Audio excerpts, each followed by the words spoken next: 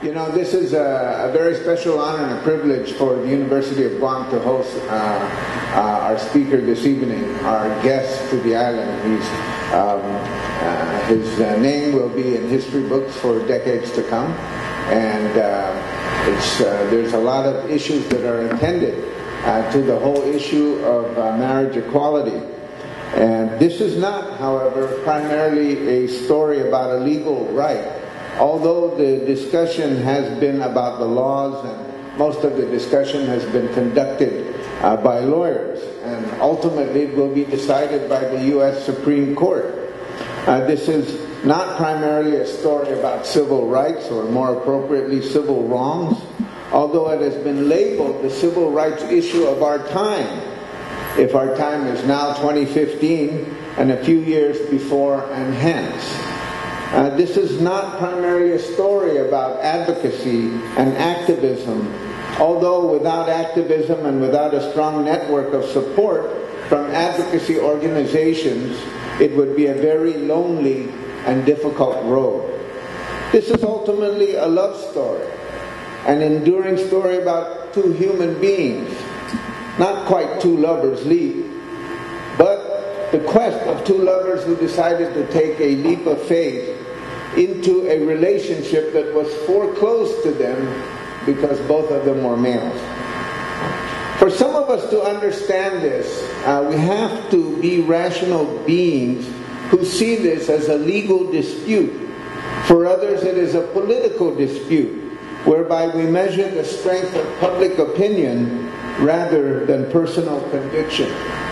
For far too many, it is a difficult matter to ponder because it involves people that we know, people that we love, people that are in our families, people who are an extended network, and people who are wanting to be human in the same way that we normally idealize human relationships and romantic relationships, as in Two Lovers Leap or Romeo and Juliet, and for this evening, John and Jim. Almost all of us can understand romance, a love story, and this is what makes Jim's story so compelling. The difference between love and the law is narrow and personal experience. All of us can understand human emotion even if we never went to law school. So enter Jim Obergefell, a German high school teacher for a couple of years and a real estate agent today. He met and fell in love with a man named John Arthur, and they lived contentedly for over 2 decades until they decided to take advantage of an opportunity to give legal standing to their relationship. This was complicated by John's illness, which was serious, ALS, known as litigo in Chamorro. Jim will share that story. No, he's not going to talk about second language requirements at UOG, in spite of the fact that he was a teacher of German. And no, he's not going to discuss the ravages of litigo, even though I am sure he's very familiar with that. But he will discuss his personal journal in becoming an accidental activist as a result of a series of challenges and circumstances. Eventually, he found himself at the U.S. Supreme Court a few weeks ago, and he is now in Guam today. This is a little bit about his situation as reported in the news. Together for 20 years, finally decided to get married this month because husband John Arthur is dying of Lou Gehrig's disease. I was in a relationship with John for almost 21 years. John was one of the funniest, most well-spoken and charming people I've ever known. John and I met at a bar. A couple months later, John and his roommates were having a New Year's Eve party, and I went to the party and never left. 2011, John was diagnosed with ALS. The typical time frame is 2.5 to 5 years before death. He was the love of my life. He was the person I committed to and would do anything for. We were watching the news, waiting for the Supreme Court decision to come out on Windsor, and the ruling was released, the decision read, and I just leaned over, hugged John, kissed him, and said, "Let's get married." We already felt married, and we wanted it to be a marriage that actually carried legal weight and legal respect. Ohio still does not recognize gay marriage. Other states do. Crossroads Hospice started to work with me to try to figure out how do we get John to Maryland, and very quickly realized a chartered medical jet was way beyond the budget. Because of our friends and family, the entire $13,000 cost of the medical jet was covered, because they wanted us to get married and they wanted to be part of it. John Arthur passed away from Lou Gehrig's disease. Arthur and his same-sex partner, James Obergefell, were legally married in another state. A federal judge in Cincinnati heard final arguments in a fight over gay marriage in Ohio. At issue, whether same-sex marriages should be recognized on Ohio death certificates, despite a statewide ban. To be told that John's last record as a person would forever be wrong, it's a horrible thing to hear. I couldn't think of a better thing to do. To live up to my vow. I do. They were married in Maryland and sued to have Jim named as surviving spouse on John's death certificate.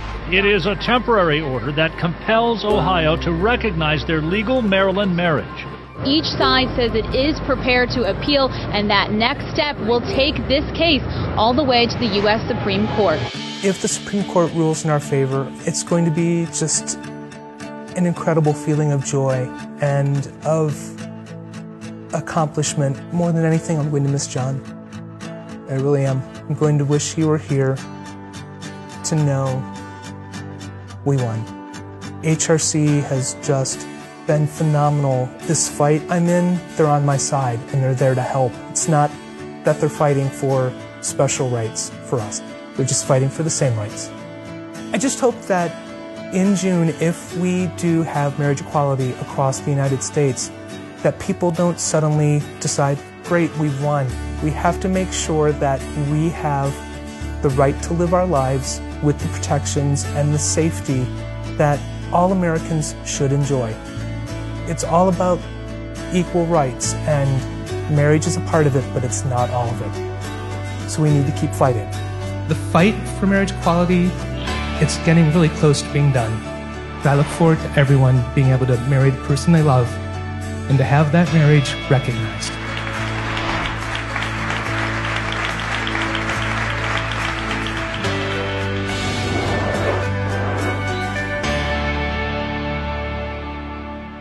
Ladies and gentlemen, Manelu Mananahong, Amiguta Chiluta, our brother, Jim Obergefell.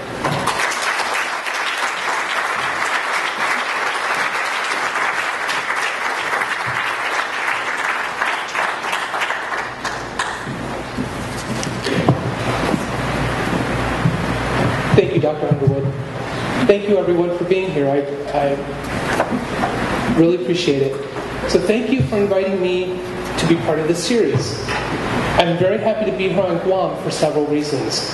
One, it's an honor to be asked to share my story with you, especially as it relates to a local and national issue, marriage equality.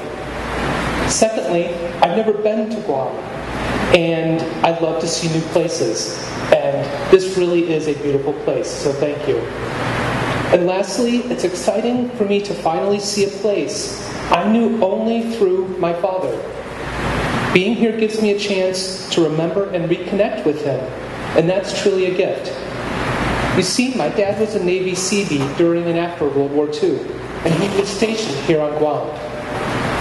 Like many veterans, and I imagine even Chamorro survivors from the war and occupation here on Guam, my father didn't talk much about his experiences here during the war, but I do know a bit about it. He spent a fair amount of time guarding Japanese prisoners, and his experience guarding them had what I think was an unexpected impact on how he viewed the world and other people. I remember my dad saying how surprised he was to discover that the prisoners weren't so very different from him. Guarding them gave him the opportunity to realize that no matter what preconceived notions he might have, people really are more similar than they are different. I believe that experience, that realization, informed his outlook for the rest of his life. I can't ever remember my dad talking about them versus us, those people, or any of those things that indicated he was making any type of judgment or thinking of someone as less or different than he was. I like to think that I learned that from him. He was the kind of person who treated others with dignity, something I have come to know that Guamanians did not receive during that occupation. So I am grateful to my dad and all service members who helped liberate Guam. I was fortunate enough to be able to come out to my dad a few years before he died. His response? Jim, all I've ever wanted is for you to be happy. I believe his response is rooted in what he discovered about people, even people who seem so different, even enemies at war, while he served here on Guam. I feel it's something that I see embodied in Guam culture as well, a deep spirit of welcome and joy for and with others. So my dad loved me unconditionally. He was committed to me as a father, and he showed compassion to me at a time when, unfortunately, so many sons and daughters are judged and shown hatred instead of love. Love, commitment, compassion. These words resonate with me because they relate to my experience with my dad, my entire family, thankfully, and help explain why I find myself in the position I am. I never dreamed I would be able to legally marry, that I would one day file suit against the state of Ohio, or that I would be the named plaintiff in a landmark United States Supreme Court case, the case that could bring marriage equality to the entire United States this June. People tell me all the time that I've made a difference, that I'm helping make the world a better place. That's a really difficult thing for me to fully grasp. Growing up, I think we all hear stories about how one person really can make a difference in this world. I never personally really believed that. Well, I never really believed that I could be that person. It just didn't seem possible that I could impact anyone outside my family, outside my circle of friends, or the people I interacted with on a daily basis. I would be happy if I could have an impact on those people, but I simply could not fathom having an impact on a greater scale. Then I fell in love, and that simple act has led me to the United States Supreme Court. For me, my journey to this place began in 1992. I'd earned my undergraduate degree in secondary education in German a few years previously, and I was teaching high school German. In the summer of 1992, I quit my teaching job and moved away from Cincinnati, where I'd been for 8 years, in order to attend graduate school at Bowling Green State University in Northern Ohio. Graduate school turned out to be the exact right decision for me at the right time. I'd struggled for years to understand and accept who I am. I realize now that by the age of 8, I had already figured out that I was different, but I wasn't able to define what that otherness was. That feeling of being different, of being other, continued through high school and into college. But by then, I finally had a word for it. I was gay. I opened that closet door a couple times during college, but I slammed it almost immediately. I just wasn't ready to admit to myself, let alone others, that I really was gay. I'm the baby of 6 in a Catholic family. My lot in life had always been to get married and have children. All of my siblings had done that. I had to as well, right? I saw no other possible way for my life to go, so I avoided being honest with myself and with others. Graduate school luckily changed that. The open, supportive environment I found in graduate school gave me the courage to finally admit to myself that I was gay. I remember being in a car with 2 of my graduate school friends, Cassandra and Matt, when Cassandra asked Matt and me if we were gay or straight. Matt answered immediately, gay. I found myself sitting in the back seat, feeling scared and having a very quick internal conversation. I asked myself, Jim, are you going to lie? Or are you going to take this chance to start a new life and be honest with yourself and with others? I finally answered, gay. The secret was out. I was finally out. I had no idea being open and honest could feel so good. Shortly after that, I started coming out to my family and friends. My mom had died 7 years earlier, and I regret that I was never able to completely open myself up to her. But I still had a lot of people to tell. I told my dad. He was the first family member I told, and I already told you how he responded. My entire family reacted in much the same way, and I realized how incredibly fortunate I am. I experienced no rejection, and my family never once tried to change who I am. I spent a couple months coming out to my family and friends, and for the first time in my life, I actually felt comfortable in my own skin. A few months later, love and commitment changed my life when I fell in love with John. For John and me, it wasn't love at first sight, but instead love at third sight. We met the first time at a bar, but it was just one group of friends meeting another group of friends. No sparks flew, nothing changed for either one of us. We met a second time at the same bar. This time, John was with his friend Melissa. He had taken her out that evening to teach her how to talk to men. Just like the first time we met, nothing happened and no sparks flew. Well, Melissa actually noticed something. Later that evening, she and John talked about it. Hey John, that guy liked you. What guy? Jim, Kevin's friend. No, we barely know each other. He doesn't like me. No, John, he likes you. So clearly I made a really good impression. So Melissa saw something that night, because the third time John and I met, everything changed. One of John's housemates invited me to a New Year's Eve party at John's house. I went to that party, the sparks finally flew, and I never left. After 6 months of a long-distance relationship, I moved back to Cincinnati from graduate school, and we started to build our life together. We quickly became inseparable. I introduced John to my family. He introduced me to his family. We were warmly welcomed into each other's family and without any issues. We made friends, we traveled, we got involved in our community, bought a home. We worked together. Over the course of our 20 years as a couple, we worked together at 4 different companies doing the same exact job. We made commitments to each other. We promised to love, honor, and protect one another. We promised that we would always put each other's needs above our own. We promised to always be there for one another. Love and commitment. Again, those were common themes during our 20 years together. The promises we made, the commitments we made, were no different than those any other couple makes. However, we were prevented from making them public and legal. We wanted to. In the mid-90s, when Hawaii flirted with marriage equality, John's stepmother said, I'm going to take everyone to Hawaii if it passes, so that you guys can get married. Well, we know how that worked out. It never happened. We continued to talk about marriage over our time together, but we never seriously considered it because we wanted it to be more than symbolic. We wanted it to carry legal weight. We felt married. All of our family and friends considered us married. And until our government would recognize our marriage, we decided we would not wed. John's Aunt Paulette, however, is a very hopeful person. She always told us that, in her opinion, we were much more of a married couple than any other couple she knew. Because of that, she went online and clicked the Ordain Me button, because she wanted to be ready to marry us should we ever have that opportunity.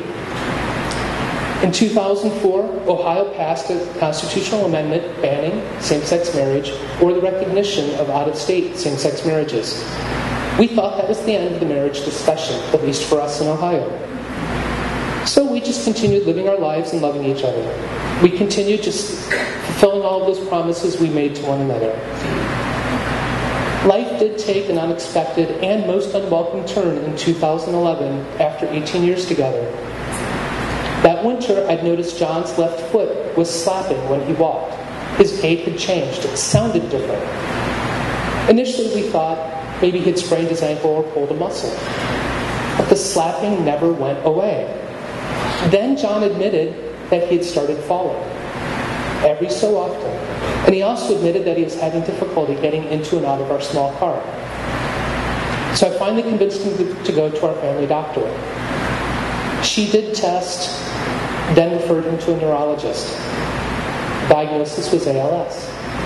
He went to a second neurologist who concurred, ALS. ALS, also known as Lou Gehrig's disease, is a progressive neurological disease with no cure, and most patients die within 2 to 5 years of diagnosis. Our world was turned upside down. Yet John reacted to this terrible news with the same positive attitude he always had about life. He was one of those people who saw life as a glass half full. In fact, at the second appointment, when the second neurologist concurred with the diagnosis of ALS, John was wearing one of his favorite t-shirts, a Life is Good brand shirt with the drawing of a glass partially filled with water and the phrase, half full. Even for that appointment, which was one of the scariest things for him to ever go to, he still kept that attitude and looked at life as a glass half full. I later started a Walk to Defeat ALS team in John's honor, and because of his attitude, I named it Team Half Full. John never once complained, never once felt sorry for himself. I kind of took that on. I did all the complaining. So, one thing we didn't do, we didn't run and we didn't hide from ALS. We didn't pretend it wasn't happening. We planned ahead and we made changes. The condo we lived in at the time was 2 levels, and the building itself wasn't handicap friendly. So we started looking for a new home. When we found the one that we wanted, John insisted that the new condo be in only my name. He wanted to make sure that we avoided any potential issues at the time he died. We bought a small SUV to make it easier for John to get into and out of the car. We made sure our wills and all of those other legal documents like powers of attorney that other couples don't have to worry about, we made sure those were set and in place and up to date. And we also planned what to do to celebrate John at the time he died. We were fortunate we were able to plan ahead. We loved each other and we continued to live up to those commitments we had made. Our family and friends helped us through by showing us their love and their compassion. Again, those 3 concepts, love, commitment, and compassion, kept us going. John's physical decline, unfortunately, continued. He started using a cane in the summer of 2011, and in 2012 he started using a walker. By December of 2012, he was using a power wheelchair. By that point, he had lost almost all of his abilities on the left side of his body, and most of his abilities on the right. I was his full-time caregiver, feeding him, cleaning him, lifting him, and moving him, doing everything possible for him. John watched himself lose every ability every single day, and yet his mind was as sharp as ever. One of his most wonderful gifts, his way of speaking, and his wit, was starting to be impacted. Luckily, ALS did not rob John of his ability to speak early on like so many other patients, but he was now finding it more difficult to speak more than a few sentences at a time, and his speech was slurred. In March of 2013, he began at-home hospice care. He was now bedridden, unable to do much more than move his right hand, turn his head, and speak a few sentences. The hospice nurses cared for him 4 hours a week. I was still his caregiver for the remaining time. I never expected to be a caregiver before the age of 40, especially not for the love of my life. But it really was a privilege to care for him. I can think of no better way to live up to your promises and commitments and to show your love and compassion than to care for someone. It wasn't easy, and it certainly was not fun. But it was for the person I cared the most about, and it was simply the right thing to do. On June 26, 2013, John and I were watching MSNBC, waiting for the Supreme Court decision on the Windsor case to be announced. Finally, the news came out, and the Supreme Court had found part of the Defense of Marriage Act unconstitutional. Without thinking, I simply leaned over, hugged and kissed John, and said, "Let's get married." At that moment, for the first time in our 20 years together, our government was saying that relationships like ours mattered, that they existed. We finally had the chance to marry and for it to carry legal weight, at least at the federal level. And luckily, John said yes. I reached out to Aunt Paulette to ask if she would marry us, and of course she said yes. So her decision years previously to click ordain me on the internet proved to be the right thing to do, and we were thrilled. Now, unfortunately, I couldn't simply take John the 6 blocks to our county courthouse to get a marriage license and then marry in the comfort and safety of our home. That Ohio constitutional amendment made that impossible. So we knew we would have to leave Ohio in order to get married. So I immediately started planning. Where could we marry and how would I get John there safely and comfortably?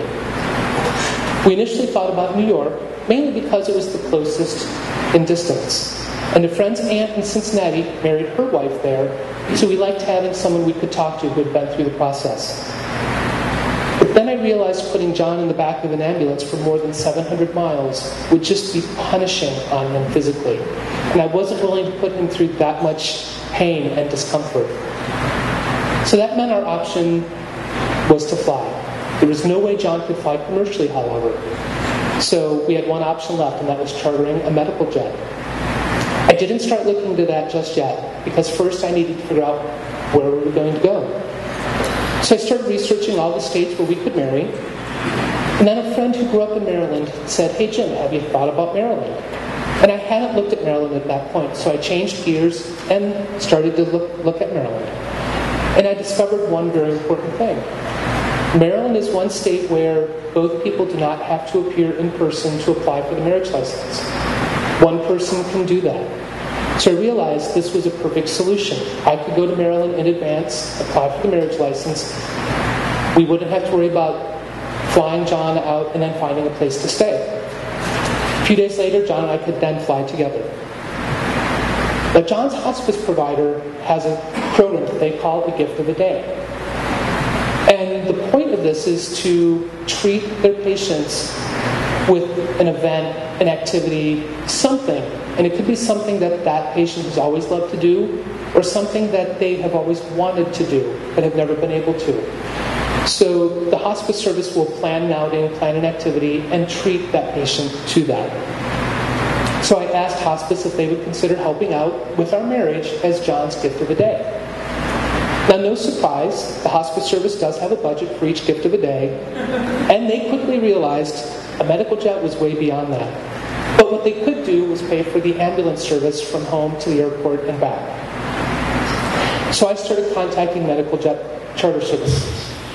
If you've never looked into this, it's really expensive. And I took to Facebook. And I went to Facebook simply to ask for connections, ask for help. So I posted on Facebook just asking if any of my friends knew a pilot or someone connected with a charter jet service. I thought, so many things in life, it's the personal connections, the people you know that can make things happen.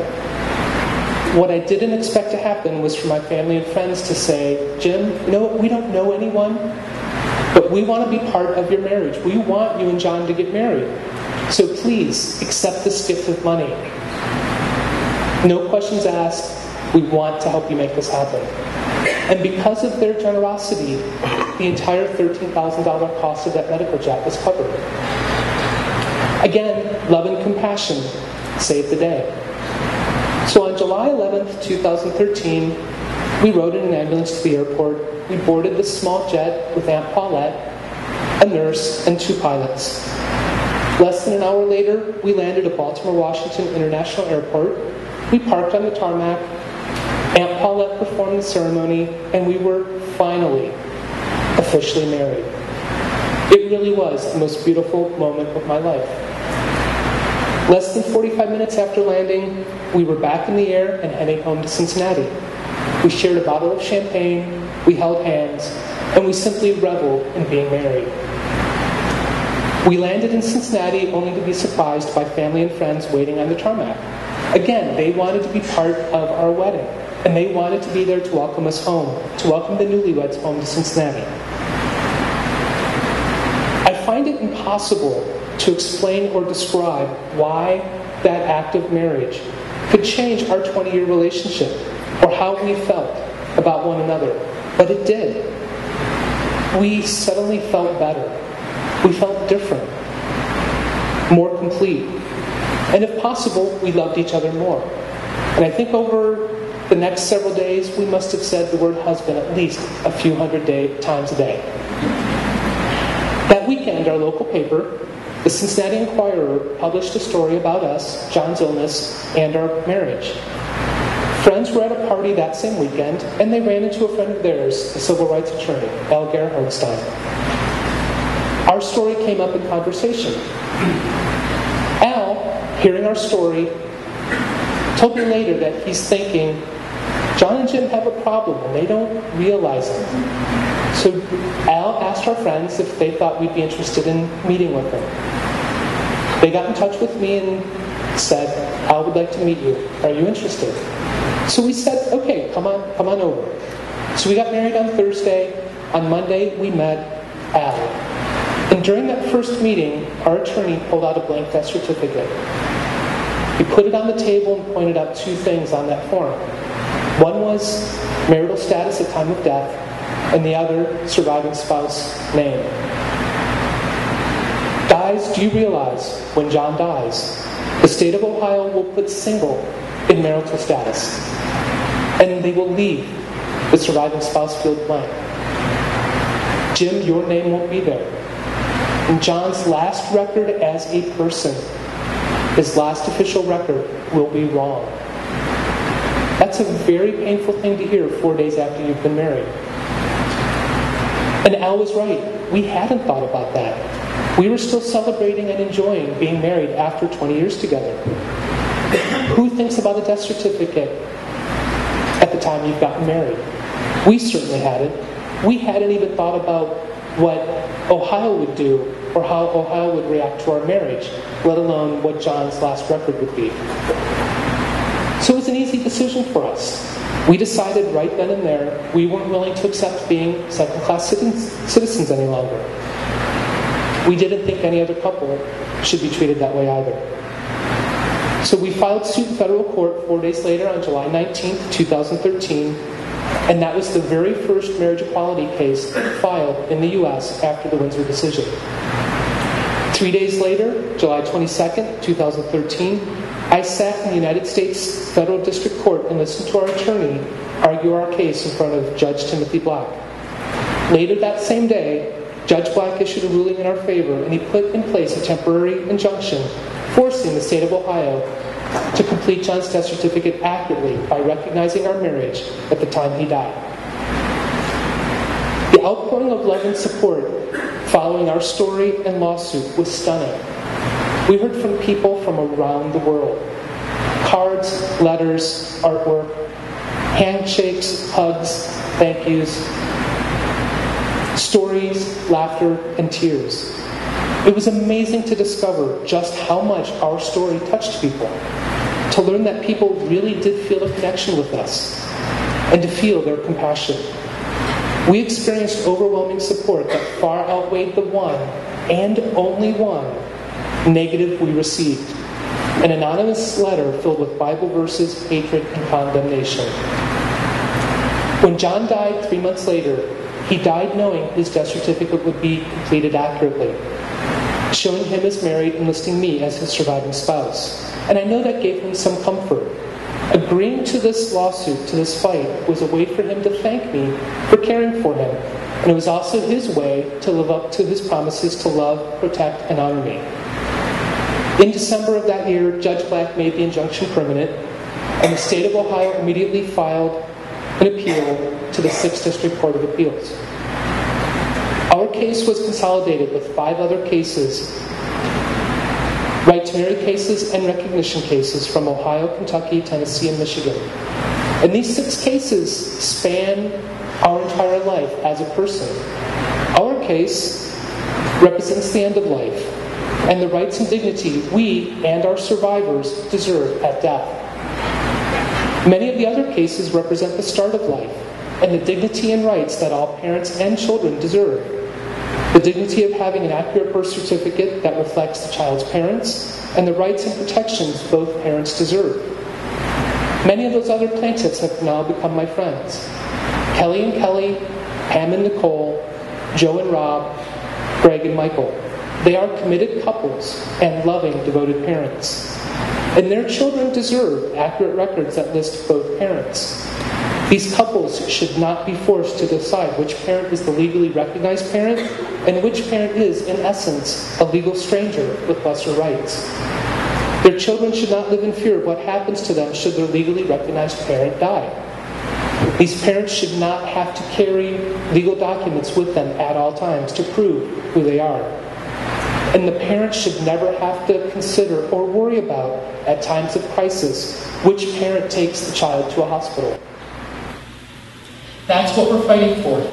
Respect, rights, and responsibilities. We're simply fighting to be treated exactly the same as any other couple. The 6th District Court of Appeals heard arguments in our 6 cases in August of 2014, and in November, the court ruled against us. Although it was devastating to lose at the appeals court level, there was a silver lining. This ruling created a split in the appeals court. The 6th District Court of Appeals was the only appeals court to rule against marriage equality. And our hope at that point was that the United States Supreme Court would now take up the issue. We appealed to the United States Supreme Court, and in January of this year, they agreed to hear all 6 cases. And in March, they announced that all 6 cases would be consolidated into one that would be known as Obergefell v. Hodges, because our case was the first to be filed. I sat in the United States Supreme Court on April 28th, just a few short weeks ago, listening to the oral arguments. Let me set the scene for you. Picture a rectangular courtroom that's smaller than you expect. There's a decorative white plaster ceiling, a series of recessed squares with florets in the center, and the background of each square is painted red, white, or blue. Below the ceiling, there's a carved stone frieze with Greek-style figures. The walls are not dark paneled wood like I always imagined, but pale limestone or marble. Ionic columns ring the room with dark red drapes and gold fringe hanging between. Wooden seats fill the room, and there are extra seats squeezed into every available space. This still doesn't seem real to me. It's like I'm experiencing it through someone else's eyes. How can I really be here in the United States Supreme Court? I sit next to Aunt Paulette. Luckily, she was able to be there with me, and that gives me a sense of comfort. Chatting with the people sitting around me before arguments begin, I'm once again reminded how much people are affected by our story about my life and love with John. The young man seated in front of me, when he realized who I am, immediately burst into tears. Every time he turned toward me during the arguments, his eyes were red and brimming with tears. This young man felt love for me and for John. The man sitting next to me tells me that my story really had an impact on someone today. He explains how his twin brother, a Roman Catholic priest, called him that morning to say he had watched a video about the named plaintiff in this case, and the video touched him deeply and made him cry. The same man later told me that it wasn't only his twin brother who was affected by my story, but he was as well. And this man is an evangelical Republican. He shook my hand and thanked me. I experienced compassion from someone I never expected. A buzzer sounds almost like it's lunchtime at school. We all rise, the red curtains are drawn back, and there stand the 9 Supreme Court justices. There's a sense of theater about this room, about the proceedings. Everyone sits and oral arguments begin. If you haven't already, listen to the arguments or read the transcript. Then read what others much smarter than I have to say about what happened. I am hopeful about marriage equality, but I'm not taking anything for granted. I know the decision in June could be anything. The last 5 minutes of the oral arguments are when our attorney is able to rebut the state regarding the right to recognition of lawful out-of-state marriages. At that point, our attorney says my name and John's name and tells our story. He talks about our simple wish to have John's death certificate be accurate. I start to cry, and I grab Aunt Paulette's hand. This is the first time that entire day that I really feel like I'm there in the United States Supreme Court. It's suddenly real to me. Our attorney does nothing but talk about John's and my love and the commitments we made to each other, and our simple request to have that recognized and treated with respect. As we file out of that courtroom, I think about a word I heard very frequently during oral arguments: tradition. I think about that word, and I can't help but hope that those 9 Supreme Court justices reflect on and rule in accordance with the tradition that's carved into the pediment above the front door of that building. And this is the tradition that truly matters: equal justice under law. As the other plaintiffs and I walked down those famous Supreme Court steps, and the thousands of people gathered in support realized we were there, the crowd let loose a great roar. It stunned me, and I cried. In that moment, I missed my husband more than I had in a very long time. John and I started this fight almost 2 years ago, and it started from a very personal place. After more than 20 years together, we simply wanted our marriage to matter. We wanted our government to recognize and respect our relationship, our lawful marriage. It doesn't seem possible that our simple decision to stand up for our rights has led to this place, this point in time. My name and face will forever be tied to what has become a landmark civil rights case, but I don't think I'll ever quite get used to that. I have, however, finally come to believe that one person can make a difference. We made that decision out of love for one another and to live up to our commitments. It's a privilege to be part of this fight for marriage equality. And the love and compassion I've experienced from around the country prove again and again that we made the right decision. If I could go back to that Monday in July 2013 when we met our attorney for the first time, I would make the same decision to fight the state of Ohio, even knowing now that John would die just 3 months later. It was simply the right decision. I can think of no better way for me to honor John and our marriage than to continue this fight. Yes, I'm hopeful that we'll get good news in June. News that will take us one step closer to the promise of equality enshrined in our Constitution. News that will impact me in Cincinnati and you here on Guam. My hope is that on the day the decision is released, someone will be inspired to do what I did on that day in 2013 when the Windsor decision was announced. Propose to the love of his or her life. And that a community, or even an island, will rise up around them in love and support. That simple act of love and commitment, and the compassion I've been shown, is truly what this fight is about. I've heard that legend on Guam of 2 lovers whose love was forbidden and disdained by their families and communities, so much so that they decided to throw their bodies from a cliff here on Guam, a place where today couples from around the world commemorate their love and commitment. I wonder if you have loved ones who feel the unbearable fear of not being accepted just because of whom they love.